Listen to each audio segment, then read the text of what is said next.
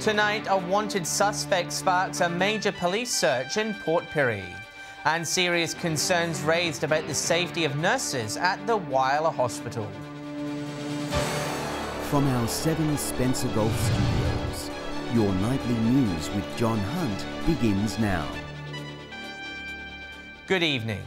A section of Port Pirie was blocked off yesterday afternoon as police searched for a wanted man. Patrols combing businesses along 3 Chain Road for leads, with the SES also assisting. Shari Hams has more.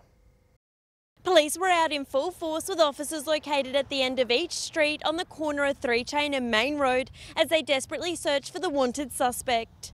Business owners were asked if officers could check their properties, including some storage sheds, search both inside and out. No stone was left unturned, with patrols cornering off some streets, including Wilkins Street, where vehicle access was blocked off. After an hour of searching, authorities tried a different approach, calling in state emergency service crews who sent a drone into the sky.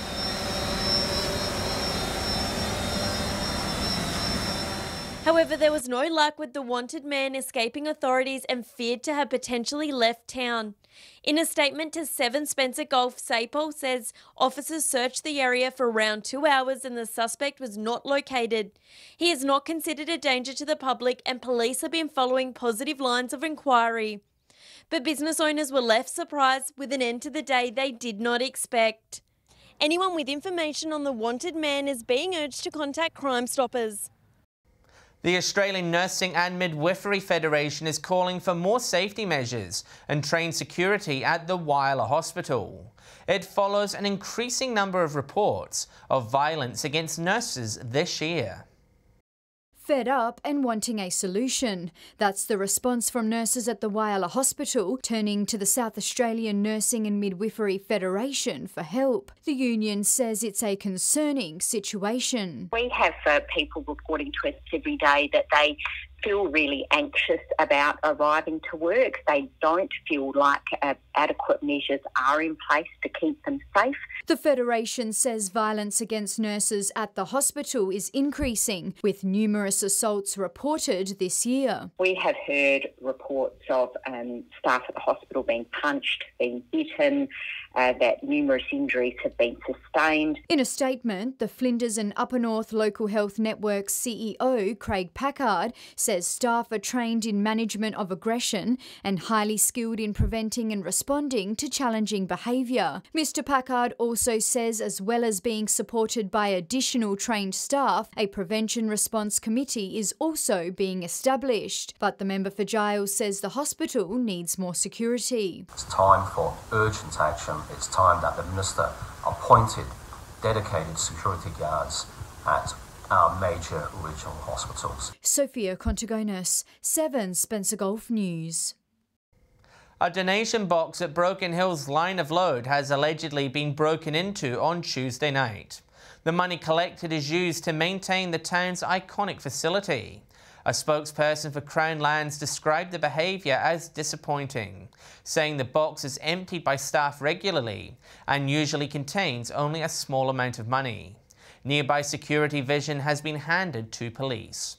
The damaged box will need to be replaced and will include a reinforced locking system. Parts of the region copped a soaking today, with Port Lincoln recording 6 mils in the gauge by midday. With more wet weather on the way, authorities are warning locals to take extra care on the roads during the conditions. The daunting clouds rolled in thick and fast as Port Lincoln's skyline disappeared. Streets overwhelmed by water, while gutters began to overflow. Port Lincoln recording 12mm in the gauge this afternoon, while Cummins had a battering with 19mm. Just be mindful of slippery roads, a lot of water on the roads, as well as their gutters as well for houses, just to make sure that those are clean and clear. The dark clouds lingering around parts of the region for most of the day. Stenhouse Bay on York Peninsula getting a soaking with 18mm, while Point Avoid near Coffin Bay had 15. staying very cool for this time of year as well, and conditions becoming windier during Friday. The wild weather expected to pick up overnight as a low-pressure trough moves across the region. As far as the roads, be mindful of falling trees, the wet weather and some wind is possible. From there on, just make sure your car's not parked under any trees, tie down any loose items. This afternoon we'll probably issue a severe weather warning for the potential for damaging wind, and that will include most of Eyre Peninsula, most of Yorke Peninsula as well. Nathan Regter, 7 Spencer Golf News. Still to come tonight, Broken Hill's Health District ramps up border screenings with Victoria, and Port Lincoln's tuna industry encounters a rough fishing season.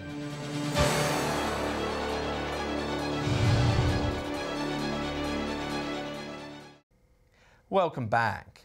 Local health authorities have ramped up border screenings after a security guard in Melbourne contracted COVID-19. The latest hotel quarantine leak coming as Australia doubles its supply of Pfizer vaccines, and Broken Hill's rollout strategy becomes clearer. The second case of a Medi-Hotel worker contracting the virus this week. A reminder we can never truly let our guard down. It is out there. You could be next. And just assume that you might be the next person. While South Australia and New South Wales aren't closing their borders yet, those from Melbourne will now come under greater scrutiny. Travellers entering SA from Greater Melbourne will need to be tested on days 1, 5 and 12 and will need to isolate after their first test until they return a negative result. This is an area of concern. We do need to be alert. We don't need to be alarmed. While New South Wales began screening airport arrivals this morning, anyone who has visited a site of concern in Victoria should isolate for 14 days. It comes as the federal government today secured 10 million extra doses of the Pfizer vaccine. The rollout plan for Broken Hill also becoming clearer. We expect really around mid-March, really mid to late March, that we'll see it rolling into our community. One of the concerns among locals is the use of vaccine hubs, but it won't mean Broken Hill residents will miss out on the first rollout. Vaccines will be transported here from Dubbo. Rest assured that everybody will be getting vaccine in time. Lachlan Itter, 7 Spencer Golf News. Urgent sampling is underway after a red alert was issued for blue-green algae in the Lower Darling. Locals say it's further proof that the resumption of flow policy isn't improving water health. Where does that leave you in 12 months' time? We're in a worse situation 12 months out from fish skills than what we were, back in 18, at the start of 18. The river looks worse than that. People are being told to avoid contact with the water between Menindee Lakes and Batundi and seek medical attention should they become ill. Port Lincoln's tuna industry is bracing for another tough year, with slumping sale prices and cooler water conditions making it harder to find fish. Companies are now banding together to help keep each other afloat.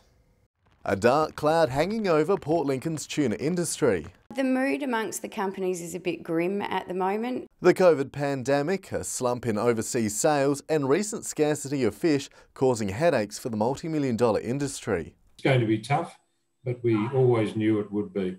Cooler than usual water conditions creating bigger areas for fish to be in, making it harder to find. To add insult to injury, sales to Japan have nosedived by nearly 20% due to the pandemic, with a forecast looking eerie. 2021 is not going to be an easier year at all. It's still going to be a hard year for the tuna farming companies. Hoping to weather the storm, 3 companies have united together. And with overseas sales plummeting for us, it's been a real eye-opener, and we've realised that there's a market out there that we should expand to. Blaslov, Steer and Dinko tuna farmers creating kin seafood, helping drive down production cost and keep each other afloat in these challenging waters. The domestic market's been undersupplied and under-promoted for a number of years. So, this is a great initiative by them. In tough times, you need to learn to reduce the costs. Nathan Regter, 7 Spencer Golf News. It'll be a long night for many filmmakers, with submissions for the Perfect Light Film Festival closing tomorrow. Organisers say they're impressed by what they've seen so far, with locals encouraged to showcase their movie-making skills. Last-minute cutting before the cut-off tomorrow night. Broken Hills filmmakers have just under 24 hours to put the finishing touches on their work. Get skates on and get it in, because there's $1,000 first prize to be won, $750 for second and $500 for third. Organisers say submissions to this year's Perfect Light Film Festival have so far been top class.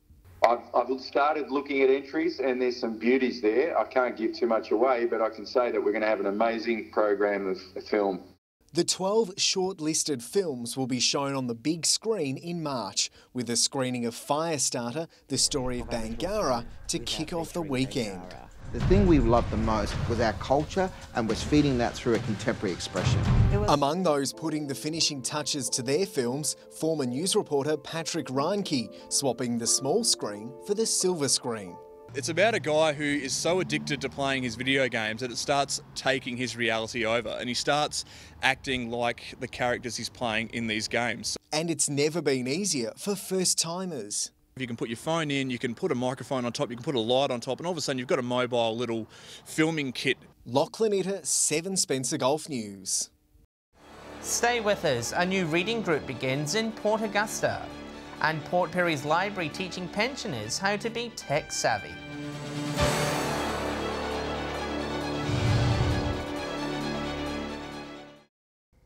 Technology savvy senior sessions will soon begin in Port Perry. Elderly residents are being encouraged to come along to the free forums held at the local library. Organisers say there'll be a COVID-19 focus, with new check-in technology sometimes confusing for older generations. More things about QR codes and video conferencing and a lot of unusual stuff, which is the mobile phones, tablets, PC computers. More information on the course can be found at Port Perry's library. Paint Port Augusta Red launched today with a combined playgroup at the Eastside Foreshore.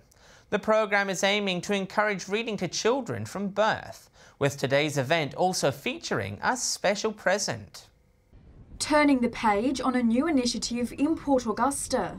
Paint Port Augusta Red is a nationwide early literacy community program encouraging reading, talking, singing and playing with children from birth. Is a real opportunity for community groups, the parents, all to come together and promote early literacy. Laying the foundation for language development, experts say reading helps form and strengthen brain connections.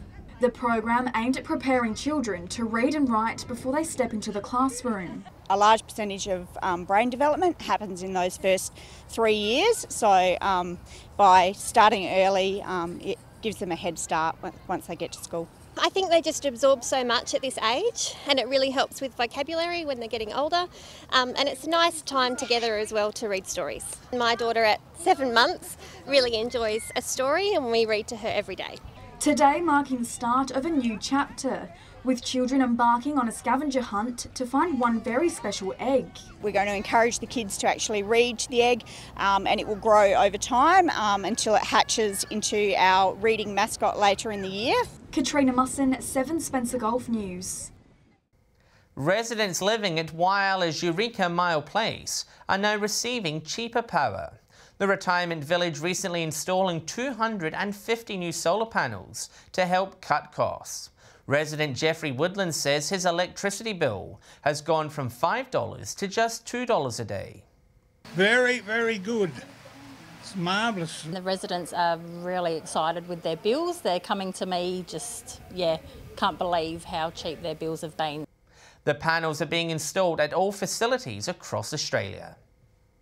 Port Augusta's Platform Gallery is back and gearing up for a new year of local art and craft. Members also introducing a new workshop, hoping to get families and visitors engaged with the art space. The flags are out, helping bring in a new year at the Platform Gallery. We have a plan for the year and our program is going to include exhibitions by our local members and visitors as well as later in the year the brush with art. From acrylic pours to still life paintings, abstract art to these designed fabrics, the gallery features a rotation of new exhibitions and a wide array of local art displays. With some new members on board, they say they are looking forward to the start of a new hands-on workshop. We're just going to have a potluck art or craft activity with a host for the morning, and the host will actually show people how to get involved with different skills and artworks. The free workshop, held every third Saturday of the month, aiming to broaden the creative mind and open eyes to the various art forms. I'm teaching polymer clay pens, and I'm also going to do knitting and crocheting and probably demonstrating spinning as well. Families and visitors are invited to get involved and enjoy what the Platform Gallery has to offer. It's only a couple of hours, but people will enjoy what's going on, even if they haven't had any experience with that before. Katrina Musson, 7 Spencer Gulf News. A scam protection forum will be held at Port Pirie Library next Tuesday night. The information night will work to educate the community on new online scams that are impacting the hip pockets of residents. Crime Prevention Police will be attending the evening and giving timely advice on how to avoid being fleeced. SA Police are coming here to the library and they'll be doing a session on scams and how to protect yourself. They've done it before, done a brilliant job, so that's available to the public for free. The evening coincides with Internet Safety Day. COVID-19 sign-ins will be required for those interested in attending. Stay with us after the break. Our fishing experts will tell us what's biting in the Gulf this week. And Alex Sykes will have the latest weather details.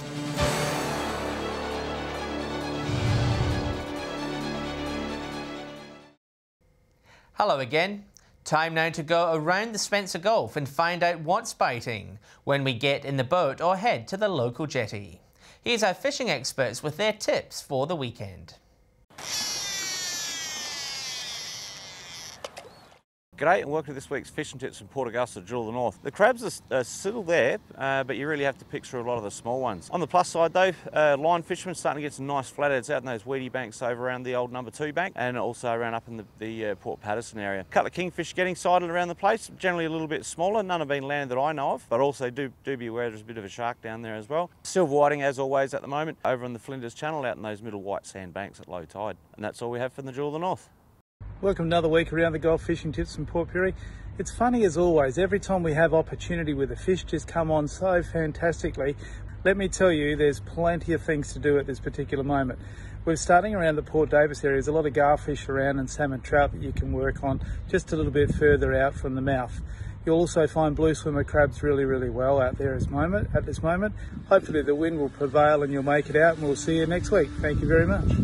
Hi, Whalers Fishing Tips this week. Again, land-based, things are starting to heat up for the crabbing locally, right down towards Mount Young and further down south towards Cowlard's Landing. Some good numbers of crabs are starting to come in. The boats are working the nice white holes there. Also along the foreshore, a few crabs are starting to be raked along there as well. A bit further around the coast, down towards the old bus, there's been some nice garfish still running down there, so get amongst them. Out on the boats a little bit further out, some good numbers of garfish in the calmer areas around the same areas. G'day and welcome to Fishing Tips in Port Lincoln. We'll start locally in the bay, and there have been some whiting around. There's still quite a few smaller kingfish in the 50 to 70 centimetre size range. Most of them have been taking soft plastics, but some are taking trolled lures and baits as well. So the town jetty, in the marina and just along the coastline in general, there's been a few little kingfish cruising around. Well, that's it for this week. We'll see you again with more tips next week. The weekend is almost upon us, so with a look ahead at what we can expect on the weather front, here's Alex Sykes with the details. Thanks, John. Showers developed across the majority of the region today while temperatures remained warm. From 3 p.m, Port Augusta had a maximum of 29 degrees. It reached 32 in Broken Hill, and Woodner was quite a bit cooler, recording a high of 19. Taking a look at the rest of the region now, Cooper Pedy had today's top temperature of 34. Whyalla and Port Pirie were both 26 degrees. Adelaide was 25, and it was a cool one in Port Lincoln with 17 the maximum there. You can see on the satellite image that cloud is swirling over southern SA. A deepening low pressure system and associated cold front is causing gusty rain, heaviest in the southeast. The cloud crossing the north of the region in a trough is causing showers and a few storms, mainly in the far northeast. Moving on to tomorrow's weather outlook now, and we'll start with the Gulf waters. Winds will be variable between 5 and 10 knots. Seas will peak below 1 metre, with south to southwesterly swells rising to just above 1 metre. Showers and gusty winds will continue across the region tomorrow. Port Lincoln can expect a high of 21 degrees. Cleveland and Woodner will both have tops of 22. It will be mainly fine for Whyalla and Port Augusta, which will have 27 and 28 respectively. Showers and 25 for Kadina. Port Pirie showers and 26. Similar conditions in Clare with 21 degrees there, and Broken Hill should have a mostly sunny day with 27 degrees. Taking a look further through the week now, more strong winds are expected for Saturday with showers in the southeast of the region. Tops of 29 for Broken Hill and Cooper Pedy, 25 degrees in Whyalla and Port Pirie. Kadina and Woodner will have 24 and 22 degrees and showers for Port Lincoln and Adelaide. Showers will clear on Sunday with mostly sunny conditions expected throughout the day. 28 degrees for Port Augusta and Broken Hill, 26 for Woodner and Port Pirie. Whyalla and Kadina tops of 25 degrees and 23 in Adelaide. Monday will be warm and sunny for the start of the week. 34 in Cooper Pedy, 30 degrees for Port Augusta and Port Pirie. Kadina will have 27 and a maximum of 25 for Adelaide. And that's all the weather from me for tonight. John, it's back to you. Thanks for that, Alex. And that's the local news this Thursday evening. Thanks for joining us. I'll have updates later, and we will be back tomorrow at the special time of 6:30 p.m. Until then, enjoy your evening. Good night.